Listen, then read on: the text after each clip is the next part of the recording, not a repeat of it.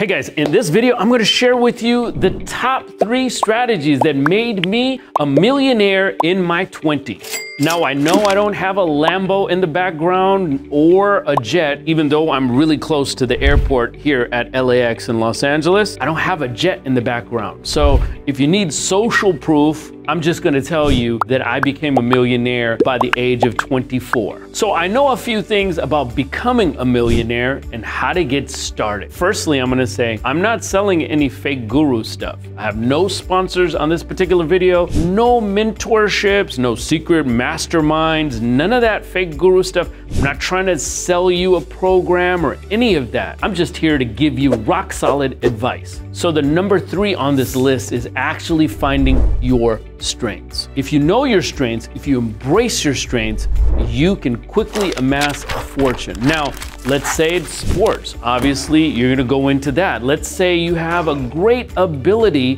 when it comes to attention to detail. There are jobs for that. There are career paths for that. Knowing what your strengths are really vital and important. And a lot of times, you know, when we're going through school, we're led to believe if you're weak in a particular subject, then put all your resources and energy and drive into becoming better. I say, find your strengths. You've been God-given. You've been blessed. If you might ask, what's the perfect personality for a millionaire?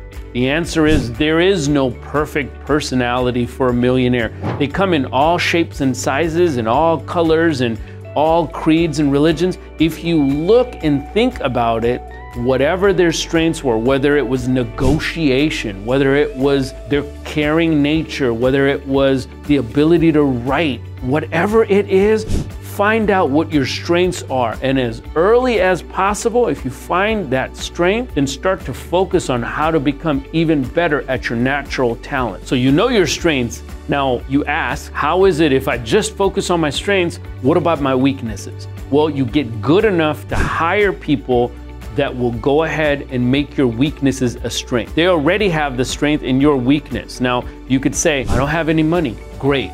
Find friends, find relatives, find people you know, find people that will go ahead and assist you.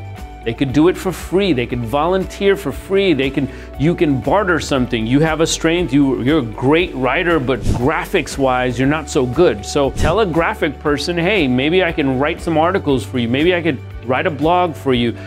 You're a great cook, but you're not a great mechanic. Guess what? Barter that around. That's a strength you have, right? So let your strengths come into play, hire for your weaknesses, or go ahead and get people that will help you for absolutely free. Number 2, in becoming wealthy, you don't have to play if I win, someone's gotta lose. In becoming wealthy, you can always play the win-win situation. And a lot of people think that for me to become a millionaire, I've got to push somebody out of business, or I've got to go ahead and beat the competition. But a lot of times people don't understand when in becoming wealthy, you don't become wealthy alone. Seek the advice of people who know how to get you there. I'm not talking about the people that you see on YouTube. I'm not talking about the seminars you might go to. I'm talking about real deal people that you know that have life evidence. You know they're doing better than you. Seek them out. It doesn't have to be a win-lose situation. It could always be a win-win situation. If you really want to become wealthy, then help other people as well, and your wealth will start to amass. And the number 1 way to become wealthy is to build your network.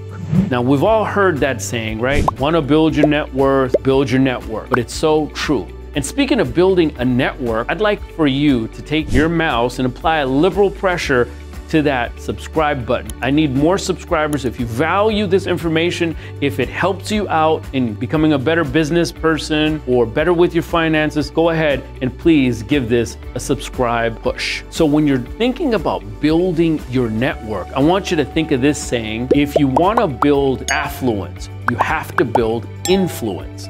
And what I mean by that is have a circle of friends that are entrepreneurs, that are experts, and that are doing better than you. They don't have to be, you know, the person that fills in the stadium when they give advice. They could just be someone that's better than you in a little bit. If you're having trouble with a particular subject, seek out someone who's doing a little bit better than you. You don't know how to start a business? Go and talk to other businesses that have made it. It's always about the people and never about the products. never about the business. If you start to build a network of people that you can rely on, ultimately the riches are yours. If you want more advice like this, go ahead and click this and go to the next video.